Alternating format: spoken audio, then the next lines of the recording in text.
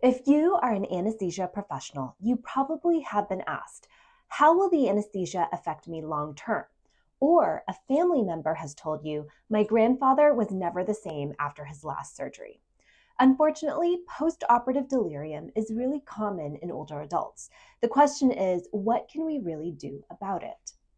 The APSF has a Patient Safety Priority Advisory Group dedicated to perioperative brain health, and the group has published updated evidence-based recommendations on what the anesthesia professional can do. This week, let's talk about some of the recommendations. First, intraoperative hypotension. There is research to suggest that sustained hypotension can trigger neuronal dysfunction and neuroinflammation, which may contribute to delirium. However, the general evidence about intraoperative hypotension and postoperative delirium is quite mixed, especially since there was significant variability in definitions of hypotension and patient populations.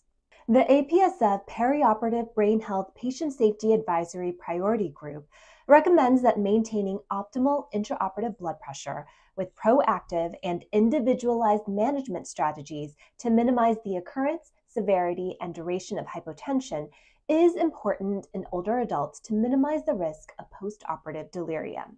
Stay tuned for part 2 of this series where we will discuss preoperative benzodiazepine use. In the meantime, you can read the entire article in the October 2025 APSF newsletter at apsf.org.